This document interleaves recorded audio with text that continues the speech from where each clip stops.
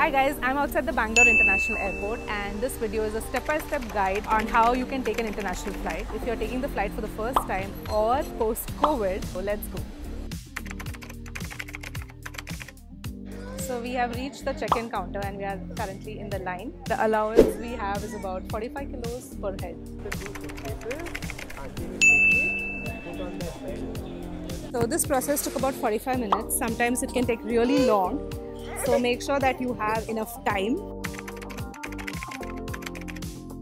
So we finished immigration and we were asked 2 questions. Where are you going and what is the purpose? Now we are here and we have quite some time to kill.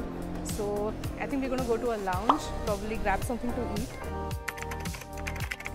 If you have a small child, you can get your stroller up to this point, or you can even check in it with your luggage. And of course, you don't have to wait in line. You can board on priority.